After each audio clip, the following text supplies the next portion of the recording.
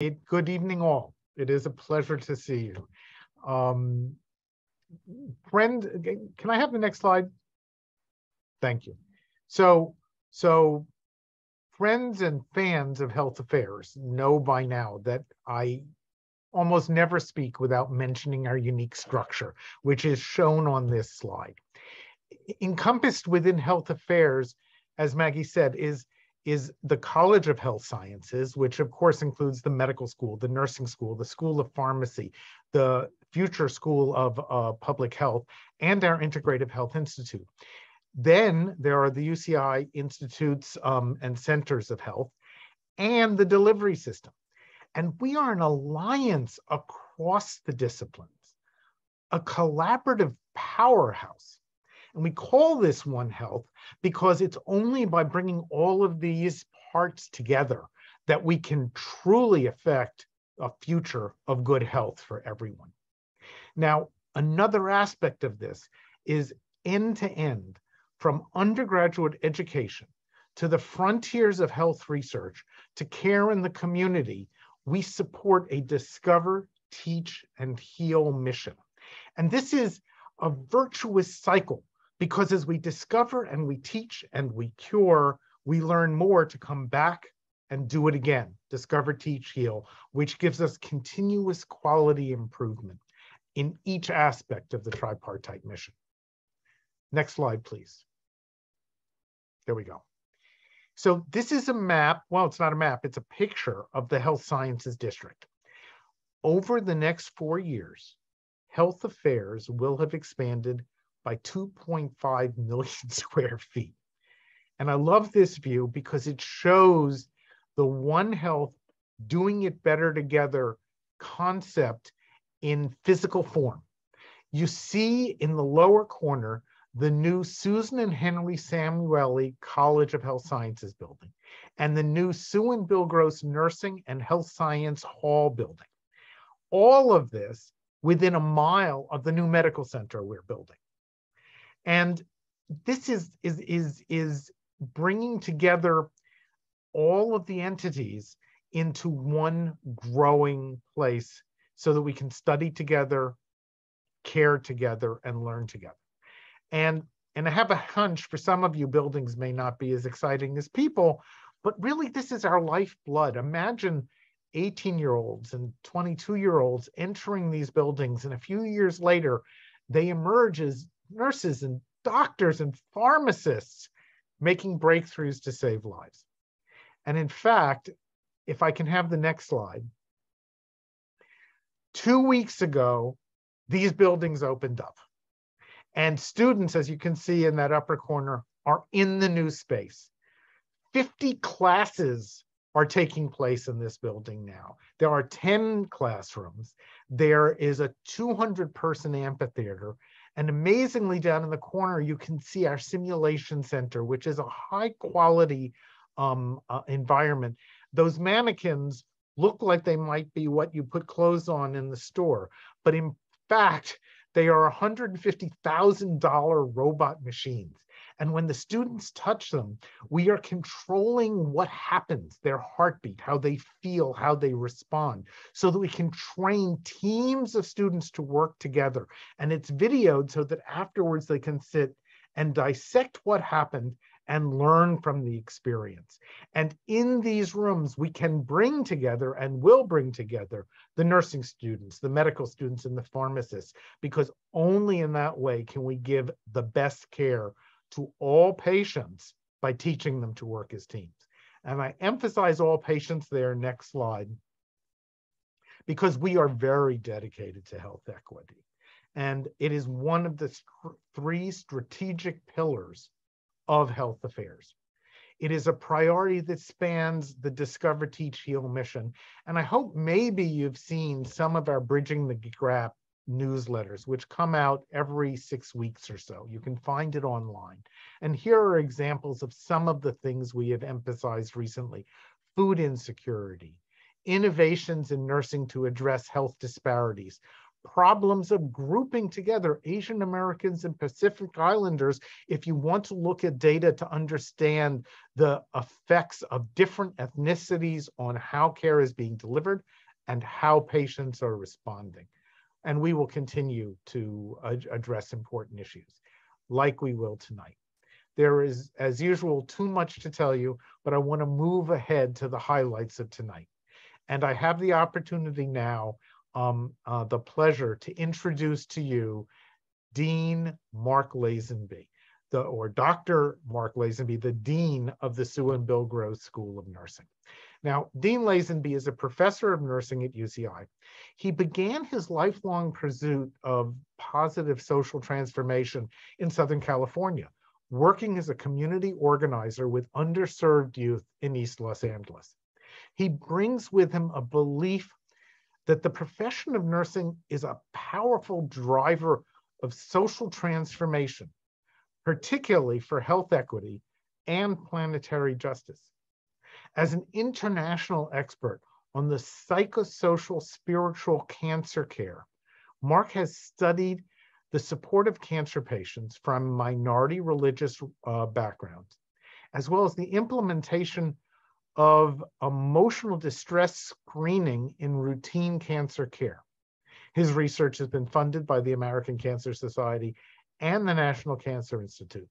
He's a past president and fellow of the American Psychosocial Oncology Society, a fellow of the American Academy of Nursing, and a powerful member of the Health Affairs Cabinet and the One Health Mission. I suppose that I would like to add as well that he also has a doctorate in philosophy and brings that sort of incisive thinking to everything we do. Please welcome Dean Lazenby. Thank you, Vice Chancellor Goldstein. It's my pleasure to introduce tonight's topic and speakers, three wonderful speakers from the College of Health Sciences to address the issue of health equity. Let me describe what health equity is using a common example. It is an example of three people trying to peer over a fence. Let me use this example from my own family. My cousin was 6'2". He could peer over the fence without any assistance whatsoever.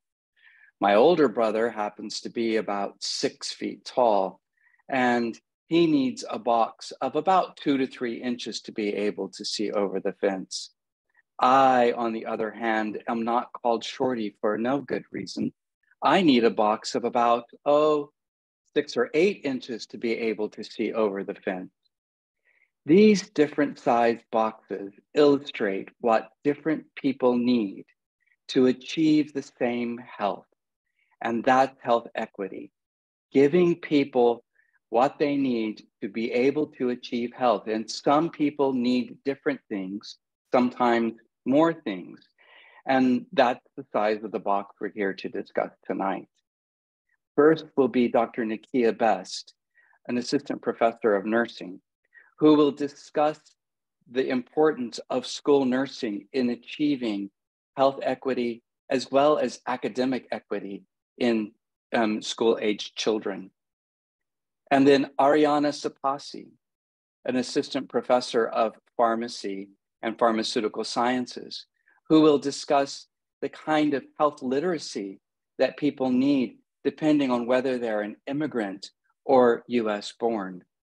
And finally, Dr. José Mayorga, who is an assistant professor of medicine and the executive director of UCI's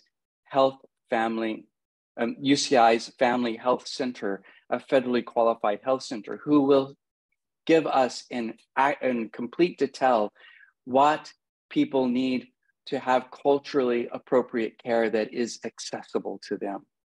So 3 different examples of different types of boxes people need, depending on who they are, to achieve the same access to health that you and I have. Without further ado, I'm going to turn it over first to Dr. Nakia Best.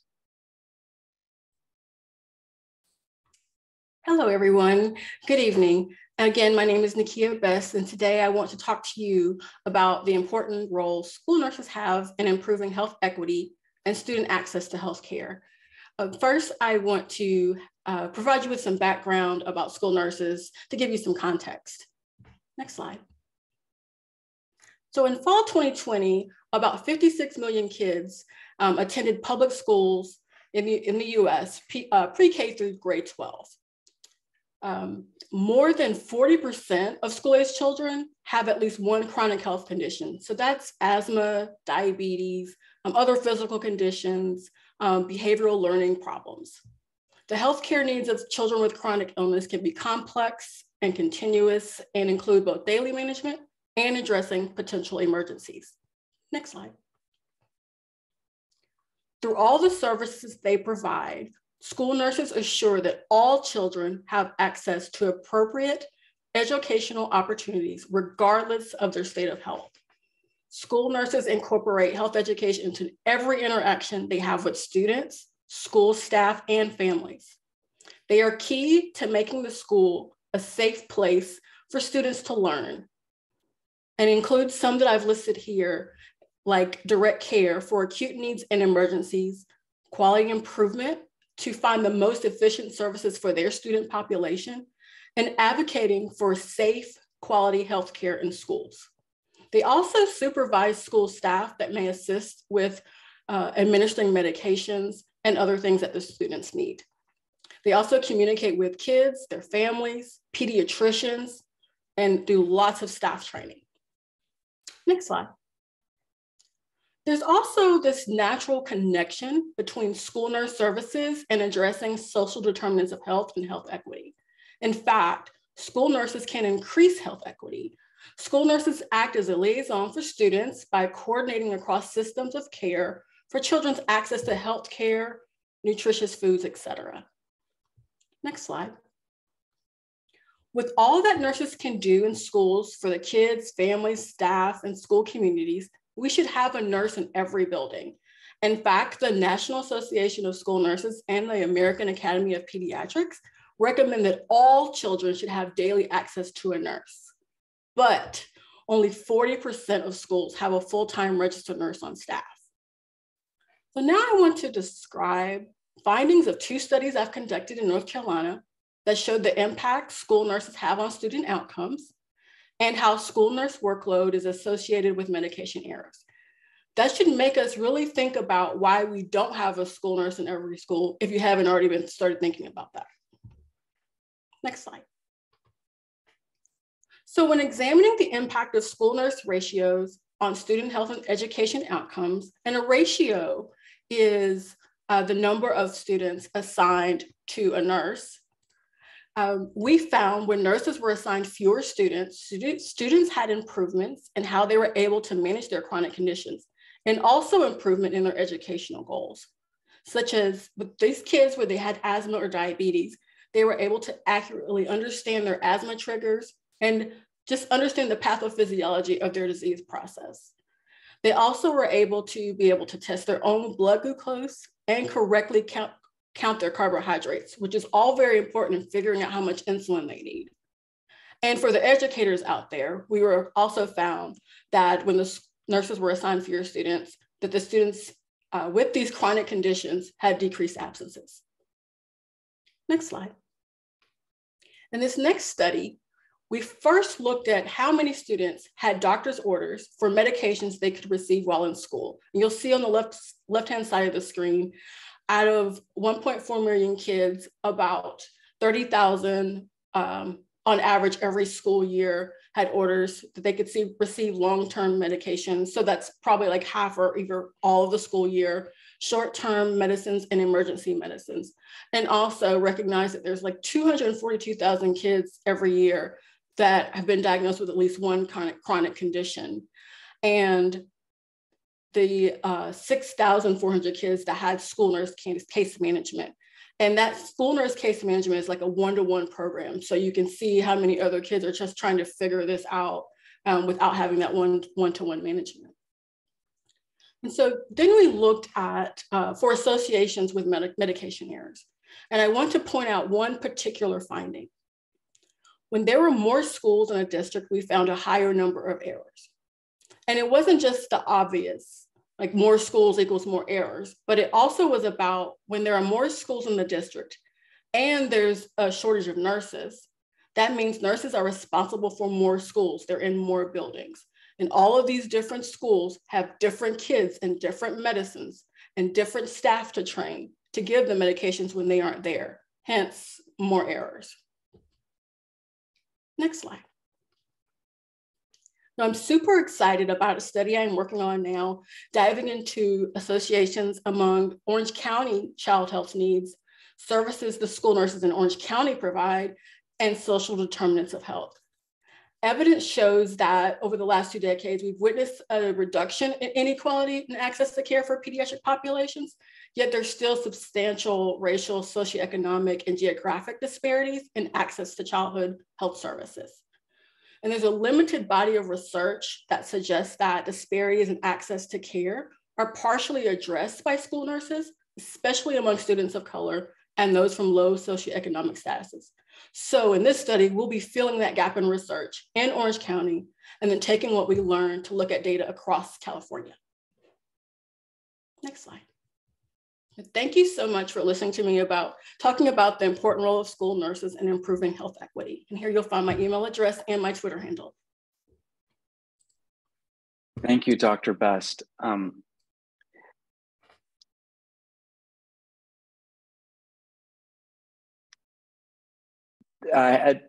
So I have one question for you. I'm looking at the Q&A. I have one question for you before we move on to the next speaker. The students who had to manage either asthma or diabetes, it was that having a school nurse helped them to stay in school, and this is what affected was it that they were present more often, and this is what improved their educational outcomes? Yes, exactly. So it's in the literature that kids with chronic conditions may miss more school because of issues they're having with their chronic conditions. And by providing that one-on-one care or that one-on-one time with the nurse, learning about their process and helping them manage everything, they were able to meet goals of being in school more and having decreased absences than the previous school year. Very good. Thank you very much. Without further ado, we'll move on to our next speaker to stay on time. And this is Dr. Aryana Sepassi, who will give us a talk on her research on health literacy among immigrant and US-born racial ethnic minorities. Dr. Sepassi. Thank you, Dr. Lazenby, and thank you everyone attending. It's great to see such interest in this topic of health equity. And thank you, Dr. Best, for presenting with such crucial and imperative research, especially relevant for today. What I'd like to talk about is a study that I actually finished wrapping up a few months ago. So it's not quite published yet. So everyone here is going to get a little sneak peek. Next slide, please. Thank you. So before I kind of get into the slide, I did want to highlight sort of the motivations for the study. So my parents are immigrants. My grandmother was an immigrant too. She passed away a few years ago, but she didn't speak English very well, right? I think most of us who are first generation born children of immigrant parents can sort of relate to that experience. And thinking about that sort of as someone who does research kind of led me to this question. So I guess we could start with what is health literacy, right? So it can get very convoluted, but if we were to really distill down what the definition is, it's essentially two parts. The first part is with the patient. So how well is a patient able to access information related to health to form their own decisions? And the second portion, if you will, really has to do with your health system, your doctor, or your insurance company, and how well or how proficient are they in providing you that information that you need. So historically, it's important to note that this definition was more limited to patients. We put a lot of responsibility on patients being able to obtain their own information, when really now, more recently, we've sort of added in this additional responsibility for providers to be able to provide that information. And the reason that I bring up my grandmother is because I watched her navigate very closely with the US health system in the later years of her life. And it was difficult for her because she didn't speak English. So her ability to obtain information was quite low in comparison to someone who perhaps has very fluent proficiency in the English language. So prior research has shown us that the higher one's health literacy proficiency, the higher their likelihood of adhering to preventive care. So these are people who are more likely to see their doctor for yearly checkups. They're more likely to get their regular vaccines. They're more likely to be adherent to their medication. Overall, they do a pretty good job of maintaining their own health care. And we know from this research that minority groups, so racial ethnic minority groups such as Hispanic or Latino patients, Black or African American patients, and Asian American or Pacific Islanders tend to have lower health literacy rates in general. And this is due to a number of factors, right? And I'm kind of going to discuss this after the fact, but how can we address those factors given the results of this study? So then, thinking about my grandmother, I thought, well, what about the effect of being an immigrant, right? So being an immigrant and a minority puts you at an even higher likelihood of certain factors, right? So if you're an immigrant, perhaps you're less likely to speak English fluently compared to someone who was born here. And I thought this was important because we tend to lump racial ethnic minority groups into this one large category when it comes to research. But I think it's important to highlight the nuances in this large group, which is what the study attempted to do. So I and my collaborators, we use data from the United States, so a very large representative population, and we identified patients who reported themselves as immigrants and patients who reported themselves as US born. And we looked at racial ethnic minority patients only. Then we created a model, a mathematical model to predict their health literacy score. So health literacy is something that you can technically score. There are many different ways of measuring it. We used one specific method. And then we just compared the two. So we said, okay, well, compared to US born minority patients, how did immigrant minority patients fare? Next slide, please. So we had three main findings that I'd like to highlight here. So the first finding is that being a minority immigrant put you in a 81% higher prevalence of falling into a below basic category of health literacy proficiency. So this is the lowest category out of all when you look at health literacy scores combined. 81% higher prevalence compared to US born racial ethnic minority patients is quite a substantial figure. We also found that being an immigrant had a negative, significant, and direct effect on your health literacy proficiency. So that means that it doesn't matter what your English, how good you are at speaking English. It doesn't matter what your education was. It doesn't matter what your income level was. Simply the effect of being an immigrant puts you already at a disadvantage when it comes to health literacy proficiency. And this was something that was specific just to immigrants. And finally, we found that a substantially larger number of immigrant minority groups fell into this below basic category overall. So 5.6% US born minorities versus 14.3% of immigrant minority groups fell into this lowest category of health literacy proficiency. Now, obviously, a lot of this is attributable to the fact that immigrants perhaps have lower English proficiency. So we demonstrated that in our study, but it's also due to a number of other sort of policy making effects that we can address ourselves. So next slide, please. So I'd like to kind of round out this discussion talking about the context of these results, because I feel like it's very important to discuss the implications of what we found. So I'd like to point out that these results really highlight this need that we've had recently to put this responsibility of promoting health literacy out of the hands of the patient and into the hands of the provider. So ourselves as pharmacists, we're considered to be the most commonly accessible healthcare provider, but many of our patients, they don't speak English very well. And, pharmacy students as well as pharmacists can't be expected to be fluent in every single language, right? So what can we do as healthcare providers to specifically target these minority immigrant patients to help them feel more at ease when they're coming in to pick up their medications? What can we do as healthcare providers in general to make our patients feel more at ease in this sense? So research has also demonstrated that racial ethnic minority patients in general tend to feel a sense of shame when they come in which is related to lower health literacy proficiency. So they might feel afraid to speak up, or they might feel like their doctor or their pharmacist or their nurse is looking down on them to some extent. So what can we do on our end to try and sort of bridge this gap that we found in this research? Because this is a disparity. This is a health equity issue. The concept of health equity means that we want to make sure that all patients have a right to proficient health literacy. So that's sort of kind of the open-ended question that this research project rounds us out with. So what can we do?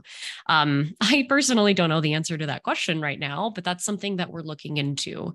And for me, myself, I come from a health policy background. So what I'd really like to focus on are what can we do from a policy perspective to sort of bridge this disparity gap. So that was quite short, but thank you for the opportunity to discuss on my research with regards to health literacy. So Dr. Lazenby, I'd like to, I guess, punt it back over to you. Thank you. Thank you, Dr. Sepassi, and it's very important work. We have some questions in the chat, and one of them relates to both Dr. Best's work and your work, just what can be done. And you opined that you're not totally sure yet. You're the ever careful researcher. But if we're talking about health literacy, are there ways we can talk about health conditions, or in your case as a pharmacy and pharmaceutical sciences, about medications? And what kind of literature do we hand out to people, and in what languages? I know when I get medication, I get a book stapled to it, but I don't always understand everything it says, and I'm a healthcare professional. Right.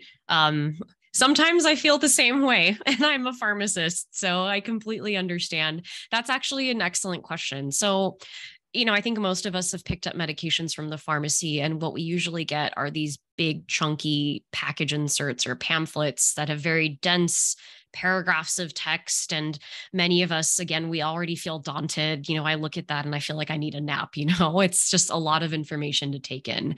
And some of us may even feel like we're hesitant to ask the pharmacist because they're just so busy all the time, especially in a retail setting. We may feel like as patients, we're being rushed perhaps. And, my suggestion from the patient side is to not be afraid. Always ask, right? Always, you're your own best advocate. But from a pharmacist side, there are many things we can do. So as you mentioned, the research. So the research has actually shown that quite effective interventions are visual methods. So just a picture helps a lot. A picture says 1,000 words, and I'd say that's proverbially correct. Some medications have very complex scheduling regimens, for example, steroids. And even just drawing out how many pills you take Monday, Wednesday, Thursday, Friday is so effective, no matter whether this person speaks English, whether they've just had a high school education or a college education, no matter their background. So I think that's a very simple and effective method that perhaps we could study further that could be implemented quite easily. Thank you. That's a wonderful example. A picture gives them that access to taking their medication correctly that otherwise they wouldn't have. Thank you very much. We will come back to more questions and answers at the end of the presentations, but next is Dr. José Mayorga, who is the Executive Director of Family Health Center of UCI's Federally Qualified Health Center, which is in Santa Ana and Anaheim. And this will be an example of how we're taking healthcare to communities and delivering it in ways that make sense to them. Dr. Mayorga. Thank you, Dean Lazenby. Thank you once again for the invitation. You should be seeing on the screen a beautiful entryway into one of our federally qualified health centers here at UCI Health. It gives me great joy to kind of give you a perspective. What are we doing to address some of the disparities that our communities face, those that are under-resourced or under-supported historically? So let me walk you through that over the next few minutes. The team that does great care to many here in the county. I always like to kind of start with some really interesting facts that may not be related so much so to healthcare, but I think we could draw some correlations. So for every 2 minutes that the sun is shining, it produces enough energy to power the entire world. Now think about that for a moment. You have probably in front of you numerous electronic devices, and to know that is absolutely amazing. Now, we know the one thing that's consistent about the sun, we all expect it to do it, is that it's going to rise and set every day. We would hope that other things would be just as consistent or as available as the sun rising and setting, such as access to potable drinking water, access to healthy foods, access to healthcare. And so what I'm going to do over the next few minutes is cover a few things. We're going to cover federally qualified health centers, their history and the role in health they play. We're going to talk about the population that we serve at RFQHC here at UCI. I'll describe a little bit of the care team model approach that we do deliver the care here at our centers. And then lastly, highlight some really what I consider innovative interdisciplinary examples of the entire health sciences coming together at UCI to deliver this healthcare. Now, I'm not much of a history buff, but I know this is a very important gentleman. This is President Johnson. He was very monumental in healthcare for two reasons. One of them is signing the Medicare-Medicaid service bill into law. The other one was signing a very important Economic Opportunity Act that was part of his State of the Union address back on January 6, 1964, at which point 19% of the population here in the US were living in poverty. Within that act, though, he wrote the bill that would allow the federal funds to go to medically underserved areas to open up these particular health centers known as federally qualified health centers. Now, these were really important because at the time, his administration got wind of, unfortunately, an increase in death rates amongst Black African-American babies in the Mississippi Delta area. This really impacted him and the rest of his administration and gave them even more drive to try to ensure there was funding to give access, not only to those children once they were born, but also to provide that prenatal care those mothers needed ahead of time. Now, the concepts of medically underserved communities or FQHCs or community health centers did not necessarily stem from the United States. This actually dates back to the 1940s, where two doctors, husband and wife team, were tasked to care for a Zulu tribe nation in South Africa. Now, what was unique at the time was they decided to ask the community, what is it that they needed to be healthier? They didn't go in here thinking that they knew everything. They actually solicited information from tribal leaders and others to ask, what are those resources? What are those things preventing them to live what they would consider a healthy life? Now, this is a foundational stance of all health centers that are now known as FQHCs, simply because we asked the community, what are the things you need? And many people from across the world came there to train with Dr. Karks. And one of these gentlemen was Dr. Jack Geiger, who brought these concepts back to the United States and gave birth to this federally qualified healthcare system. Now, one of the most interesting things about all this is that no matter which FQHC you walk into, if it's in California, Puerto Rico, Alaska, Louisiana, we all have a fundamental mission. We will provide care, even if the individual does not have the ability to pay that day. That is a mantra, that is an absolute mission of every FQHC in this country. We're located in medically underserved or under-resourced communities. We provide an array of services such as medical care, oral health, behavioral health, visions, and social health services. In calendar year 2021, a collective of about 1,400 FQHCs across this country delivered care to over 30 million individuals. That's 1 in 11 individuals living in the United States and its territories. That's 1 in 8 children. And that's 1 in every 5 person who is uninsured in this country. Now, I will tell you that this is a great thing that we're here to support our communities, because by and large, FQHCs as a collective group do a better job of delivering health services to this community than opposed to those who get it outside of an FQHC. We manage chronic disease better. We provide better preventative health care and ensure people are on the right medications at the right time. and delivering it in a culturally sensitive manner.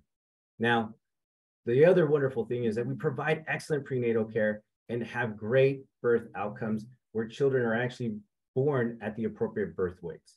Now, you're probably wondering how expensive this all is to the healthcare system in this country, because we all have heard time and time again that our healthcare system is broken, it's going to bankrupt us.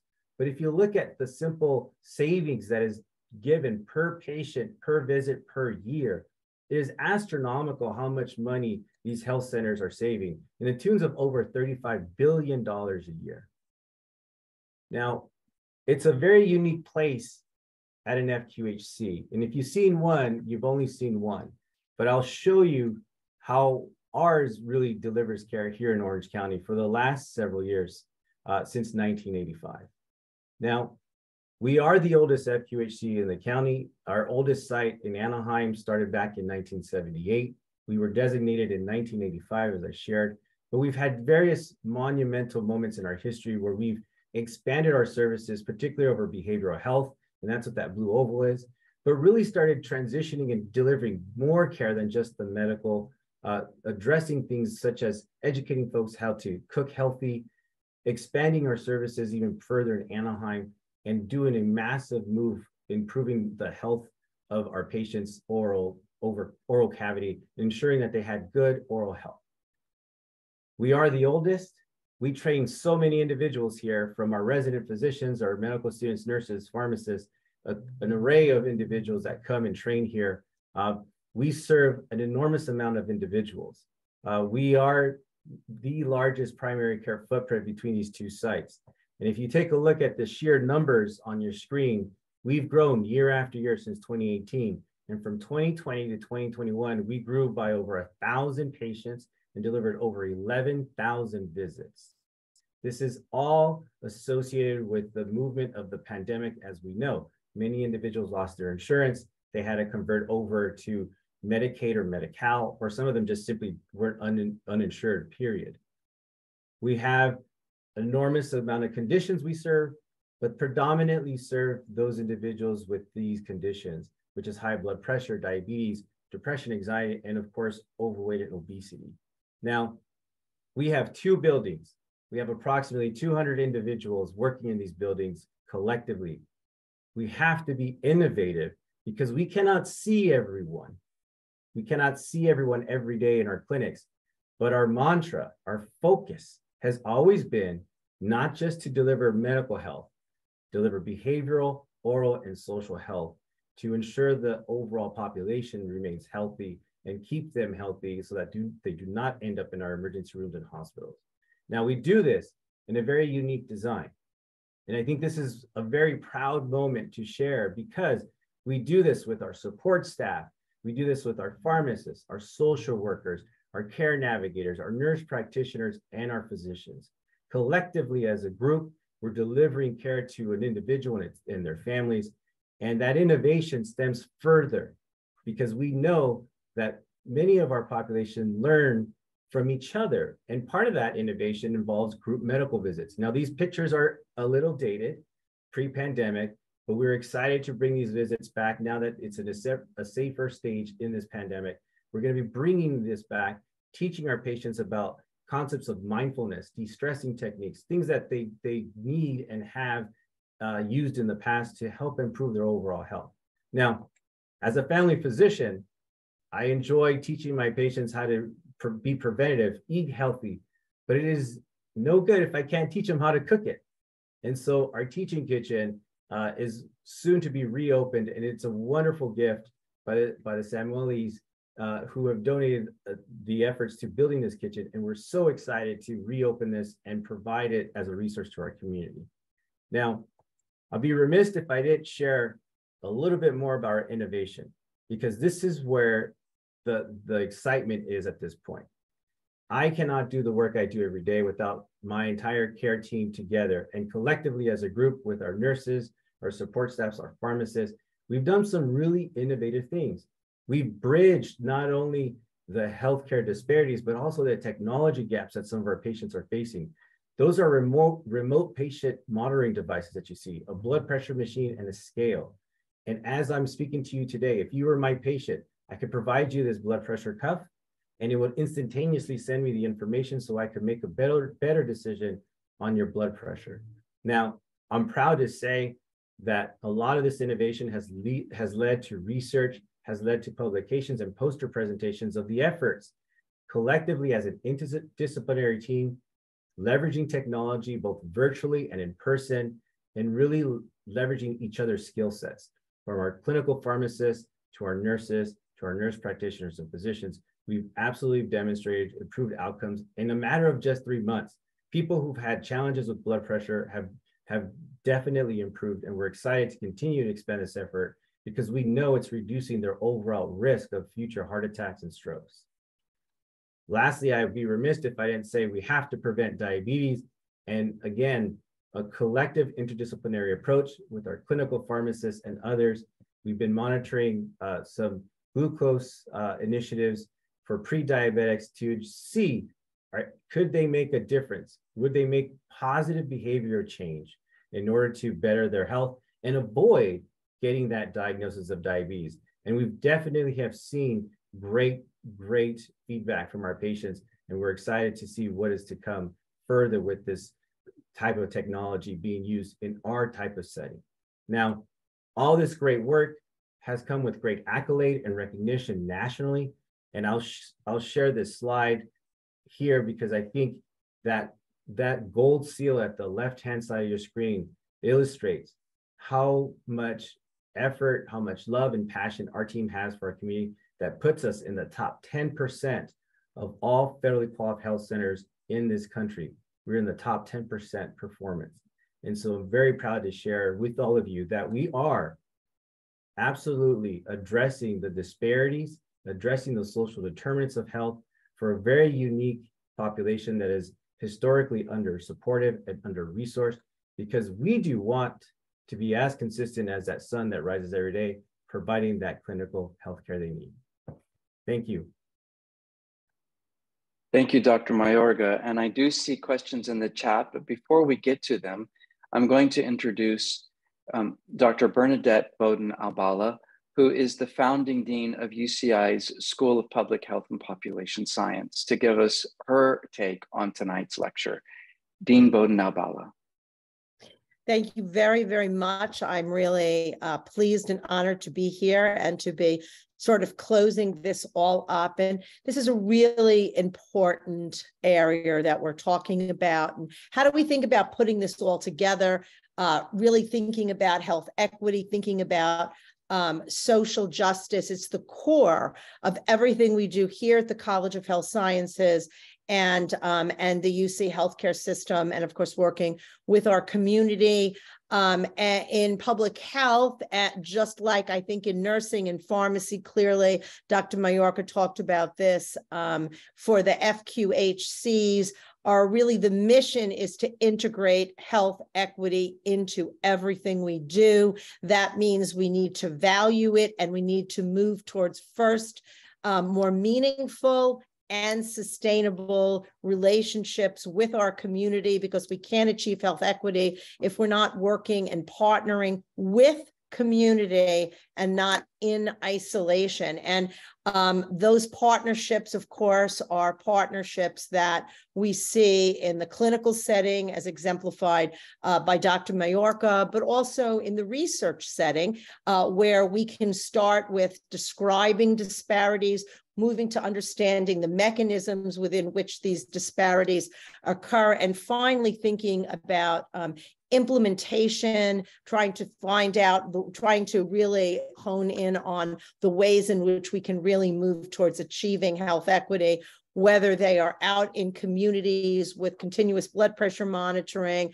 or whether they are thinking about policy initiatives. And so research is critical in teaching. And I know that in curriculum here, thinking about interprofessional education across the College of Health Sciences, learning from each other what we're doing, how we're changing curriculum to incorporate a health equity, a diversity and inclusion framework, and then in the service that we perform at the university and out into the community. And we have to acknowledge that we can't move forward with health equity without knowing that we have to tear down structural barriers. And one of the things that we've done under the direction of Dr. Goldstein and co-chaired by myself and Chad Lefteris is put together a health equity College of Health Sciences and health system wide or group that has been thinking about recommendations to help move us as a large team, all of us together, to move towards health equity. And finally, I want to say, and more to come on that, as Dr. Mayorga and Dr. Best and others talked about, innovation is really important. And I'm just going to end by saying that when we think about innovation, we have to think about taking areas that seem very, very different and putting them together towards health equity. And so the Institute for Precision Health, which we are really, again, under Dr. Goldstein's purview, is bringing together groups that are interested in artificial intelligence, machine learning, big data, together with health equity, and thinking about how we can use all the data that we have out there, partnering with communities to really achieve social justice and health equity. And so I would just turn it back to you, Dr. Lazenby.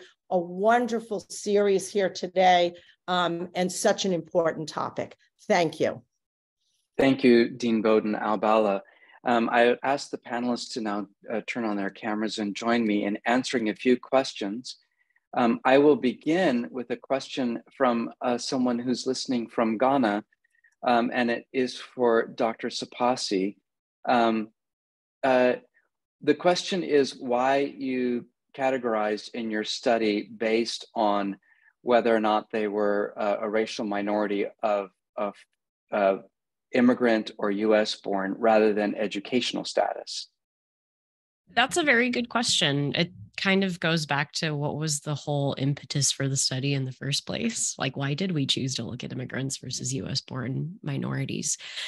So I looked at this purely from a United States perspective. So our population is very mixed, right? We're considered like the melting pot of nationalities and different populations, so to speak. But I think that specifically in the United States, there are certain policies, right? So kind of at the federal level that impact immigrants in a different way than they do US born sort of folks, right? And I think that was one of the main motivators as to why I wanted to investigate this question in the first place, because those are policies that perhaps perpetuate the discrepancies or the disparities that we've seen. So if we can demonstrate that using this research, we can perhaps address those policies at a future date. Thank you very much. Dr. Best, several questions on when your Orange County study will be done, which you can answer in due course, but there is a question that's more about how we can be advocates. So we know that school nurses improve the health and the educational outcomes of school children. How do we get more school nurses in schools? Any thoughts on that? Right, so school nurses are hired by different entities, and it's usually by the school district. It differs by school district, and funding differs by school district. So I would say first, find out if there's a school nurse in your schools where your kids are going or your friends' kids are going. Is there a school nurse in there that works full time? And I think that's the individual citizen can get involved at board meetings, finding about like what's the budgeting for our school nurses in that.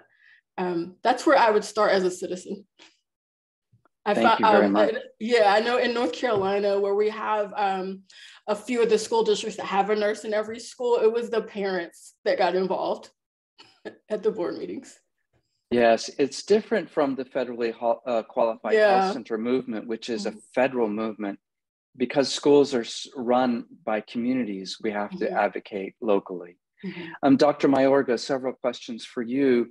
One has to do with the scope of care that you provide. Is it just primary care, or do you provide specialty care, say like cancer care or care for heart disease?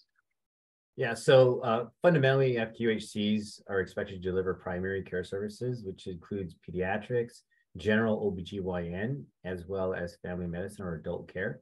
Here at our FQHC, we actually offer acupuncture. We do have a psychiatrist on staff, and we do a higher level or subspecialized in OBGYN care. If we do identify patients with concerning illnesses that require specialty care referrals, we have lots of partnerships in the community. Obviously, some of our patients are insured, so we're able to refer them appropriately. Others who are uninsured, we have mechanisms to refer them to specialty clinics in the county that see uninsured patients and provide those services. So we have that luxury here in Orange County. I can't speak to other counties per se, but I'm very grateful that we live in a county that has ability to navigate patients like that to higher levels of care. Very good. There's one other sort of question, that's this access. How can people access the health centers, like transportation, et cetera?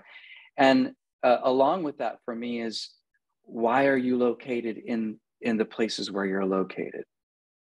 Yeah, so let me start off by saying California has the largest number of federally qualified health centers in the country, but 3 times more than the next largest state, which is Texas, and it's population based.